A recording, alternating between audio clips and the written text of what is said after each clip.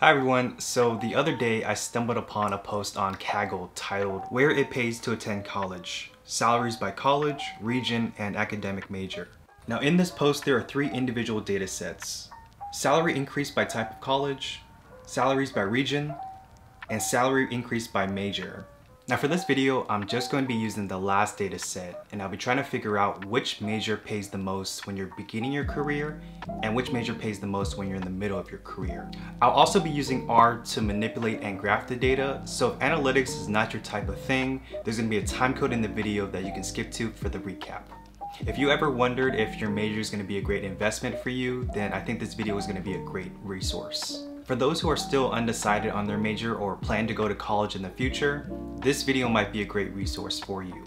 Of course, there are going to be certain limitations of the data set, and I'll summarize them towards the end of the video. But without further ado, let's jump straight to the data. So here we are in R, and I've already done all the work just to save us a lot of time.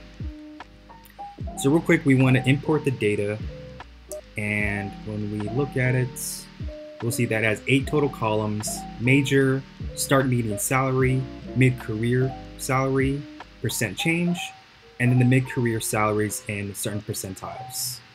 Next, we want to look for missing data values. If there are any zeros or NAs, it's going to mess up our data analysis by a lot. So when we run it, it says that we have 0, so we're good to go. So next, we want to graph the starting median salary.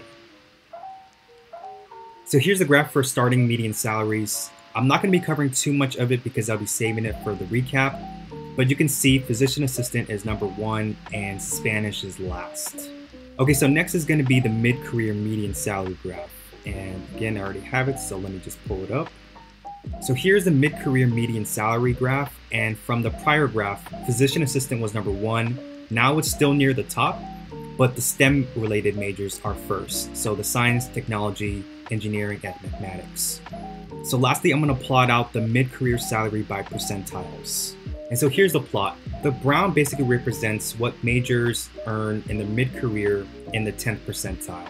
The yellow is going to be the median salary in the 25th percentile. Here's the 75th, and then here's the 90th. From this plot, I think 2 majors really stand out. The first is going to be economics, where the 90th percentile median salary is the highest. The second point I want to highlight is physician assistant. If you recall, they were actually the highest starting median salaries. But from this data, it seems like there's not as much potential career and earnings growth compared to the other majors. Okay, so just to recap, this information was from Kaggle, and I'll have the link in the description. The data was obtained from a year-long survey of 1.2 million people with only a bachelor's degree by PayScale Inc. And to make all this data analysis possible, I used R to manipulate and graph the data. So the data pertained to 50 unique majors, including biology, chemistry, computer science, business, economics, English, history, psychology, and others. There were 8 total data columns, including majors. The other 7 were starting median salary, mid-career median salary, percent change from starting to mid-career salary, and then the mid-career salary in 4 different percentiles: the 10th, 25th, 75th, and 90th. For this video, we're not going to be using the percent change data values. Although it has interesting information, it's just not what we're looking for in this video. The first graph that we looked at was the starting median salary ranked from highest to lowest. At the top of the list was physician assistant at $74,300. And at the bottom was Spanish at just $34,000. Next, we looked at mid-career median salary. We noticed that whereas physician assistant was number 1 and starting median salary is still near the top, but the STEM majors were at the top of the list, so science, technology, engineering, and mathematics. Similarly, Spanish, religion, and education remained the bottom 3. And now let's look at the starting median salary graph and the mid-career median salary graph side to side. The 5 highest starting median salaries were physician assistant, chemical engineering, computer engineering, electrical engineering, and mechanical engineering. The 5 lowest starting median salaries were Spanish, religion, education, criminal justice, and journalism. And now when we look at the highest mid-career median salaries, chemical engineering is the new number 1, followed by computer engineering, electrical engineering, aerospace engineering, and economics. The 5 lowest mid-career median salaries were education, religion, Spanish, interior design, and music. The last plot that we looked at in R was the mid-career salary by percentiles. In the brownish plots, you'll see what the majors earn in the 10th percentile in their mid-career. The yellow indicated what they would earn in the 25th percentile, followed by the 75th percentile, and then lastly the 90th percentile. Again, I'd like to point out 2 specific majors. The first major is going to be economics, where you can see a huge discrepancy in the 25th, 75th, and 90th percentile. The second major that I wanted to point out was physician assistant.